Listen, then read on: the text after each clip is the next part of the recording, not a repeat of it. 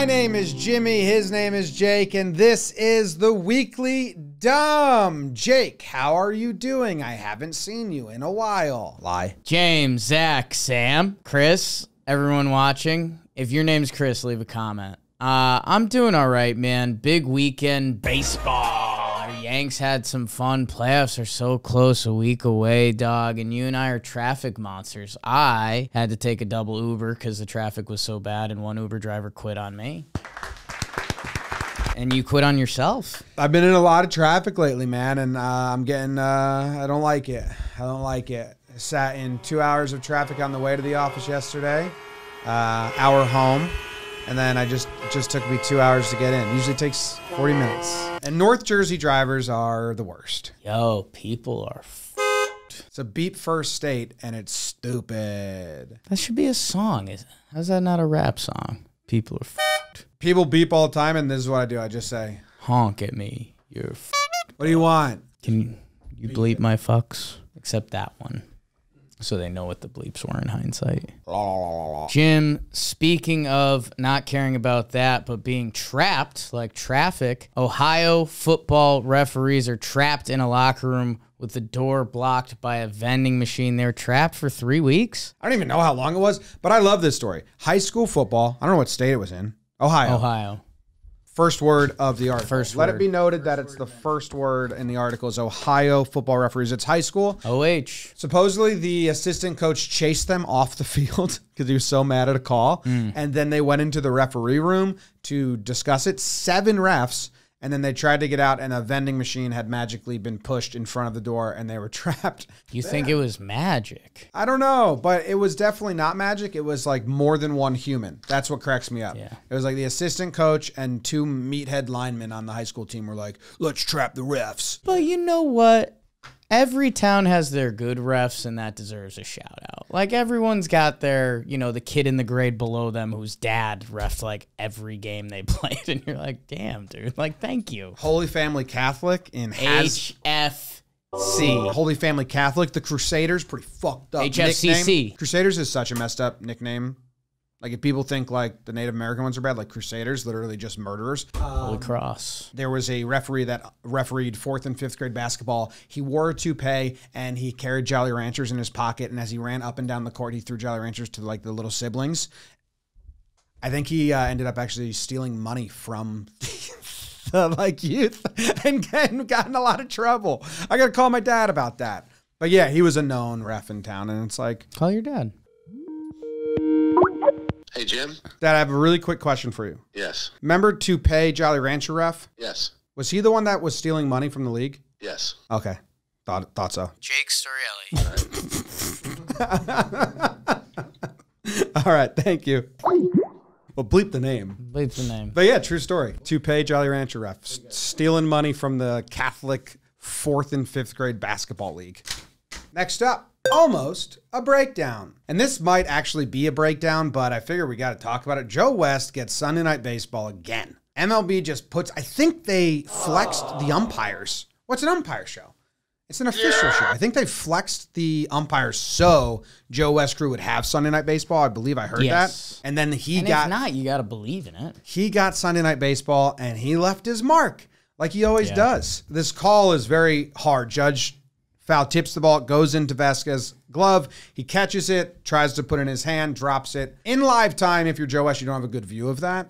But also, if you're Joe West, you just want drama. Like, he's in it for the drama. We had it all, man. I mean, the fire alarms were going off. There was some missed ball strike calls both ways. And, man, I think Joe West has it figured out. And, some people don't know when we're being facetious or whatever we're doing. Joe West gets it. Man, he gets it. I think he makes calls that add to the drama. A really good umpire goes unnoticed. Joe West always goes noticed. He's going to be a Hall of Famer. Like, kind of credit to Joe West. He's kind of beat the system. And then judge the next pitch. We're going to skeet shoot this Canadips can. I'm going to yell pull. You're going to throw it up.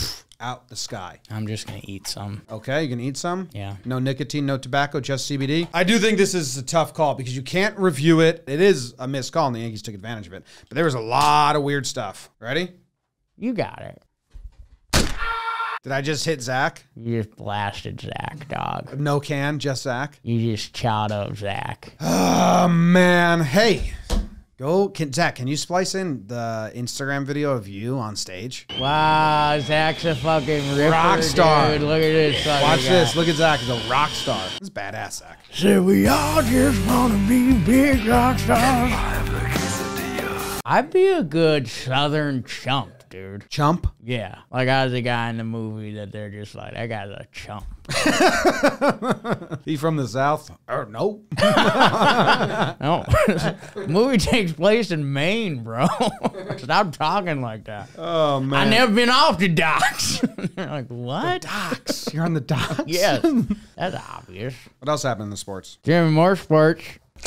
Wade Boggs statue is officially off limits at Tropicana Field due to the incident yesterday where a child got his head stuck in it. Been there, Jeff passing. Yeah, I like this because how has this not happened? If you're a little kid and you take a picture with this statue, you're going to put your head there. If you're a kid, you're going to put your head anywhere. Right? Through a railing. That's like a game you play at like every friend's house. Can my head fit through this railing when you're little enough? Good soup. Now the Wade Boggs statue is off limits to any other future kid that wants to stick his head in there, and I think that's so bad. Oh, there's definitely a group of kids that are like, think we put our heads in there at the right time. Yeah. Zach, can I set you up for the funniest thing that's ever been on this show? Wade Boggs, Wade Boggs, Wade Boggs, Wade Frogs, Froghead. That's fucking funny, man, on the docks. The Ripper of a joke. Ripper on the I think your docks. nickname would be Ripper. Yeah. How sad is this? The whole Tropicana stuff. All of it. Put very serious music. They should be like respected as one of the best franchises in sports instead they're like a joke. Imagine treating yourself like that. Put very serious music over this, Zach. They won't let them build a new stadium in Tampa because they want Tampa to pay for it. And the owner says, I don't want to pay for it. I want you guys to pay for it. And they're like, well, you're going to have to pay a little bit for it. And they're like, no, we don't want to because we can't guarantee that fans will come because no one comes to the Trop because it's hard to get there and a piece of shit. Why would you spend 5 hours in traffic to go watch baseball and a piece of shit? So what they're doing is they're splitting the season in Montreal, and what this opens up is they're going to say, oh yeah, we're doing not fully leaving you, we're still going to have some games in town, but we're going to have half our games in Montreal. Meanwhile, Montreal's going to be electric atmosphere, probably going to sell out. People are going to be excited to have baseball back in there, and then we're leaving now, and it's like, we know what you're doing. Like, just break up with someone. Don't start dating other people openly. Like, keep it a secret for a little, and then break up with them. Or just break up with them. Yeah, I won't use any of that, Zach. Sucks for the people of Tampa. But things aren't all bad, Jim, and that's why we always end with a good segment on not sports. Grizzly bear found dead in Canada was killed by a goat. I need a picture of the grizzly bear. They say that they found a dead grizzly bear, and they're trying to figure out the suspect, and that the stab wounds are of that That's of a where goat. this takes a real twist. You think it's some mountain man with goat horns as weapons. Yeah, that's where this story gets funny. Officials weren't sure what had killed the grizzly, which appeared to be stabbed in the neck and armpit, which when you read that sentence, there's only one animal that stabs, and that's humans. But an animal autopsy revealed a surprising culprit. The size and shape of mountain goat horns. Is that still a stabbing? Yeah, he stabbed him with it. Yeah. I'm picturing a hermit in the woods that has killed a mountain goat and has now fastened weapons out of his mountain goat. Ooh. He's sleeping. The mountain goat killer. The mountain goat killer. Yep. Because one, he kills mountain goats. Two, he then uses the horns of the mountain goat. He has sex with mountain goats. Yes, for sure. And then he takes the horns off, and those are now his weapons. I got so much CBD running through my veins right now. I run through a wall. Do it. And he did it. None of you can say he didn't. Jake just ran through that wall. That's something Ripper would do. Yeah. Dude, you've been Ripper this whole show. It brings us to the employee of the week. It's the employee of the week. Is a guy who got attacked by my dog in a friendly way. Goes to Kyle. That's not what I have. What do you have? It goes to Kaimak. Mac, my dog Mac. We'll get Zach this video. My dog Mac. Wheatons are known to be a bit stubborn. One track mind. All he wanted to do was be all over Kyle. Mm-hmm. And it was wild. So they're best friends, and I think they have both thought about each other since they left. So Kyle, congrats. If anyone gets killed by Wheaton teeth, I think we know who it was. Yeah, and Max got weird teeth on the bottom row, so you'd know his imprint. That was a weekly dumb. Today's episode is brought to you by Canadip, straight out of Humboldt County, California. They've created a tobacco and nicotine-free dip alternative with CBD that tastes great and really works. They're giving you 50% off the California roll. That's the sample roll of their 5 core flavors for $25 instead of $50. That's $5 a can. You can dip into life with America's finest smokeless product on the market. Head to CanadipCBD.com and add the California roll with promo code DUMB to get 50% off. Ripper. I hate snakes, man. Why? Rhymes with my name. Jake Snakes. We have a shirt in the store that says that. Dude, I like the Arizona Diamondbacks. I like Snakes the animal.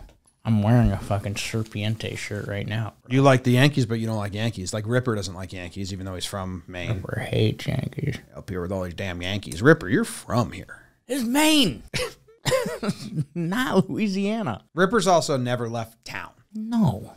Why would he? He's got everything he needs. Leaves the docks. But you know what Ripper has? So many cool secret spots. Ripper's put a lot of backs on docks before, if you know what I mean.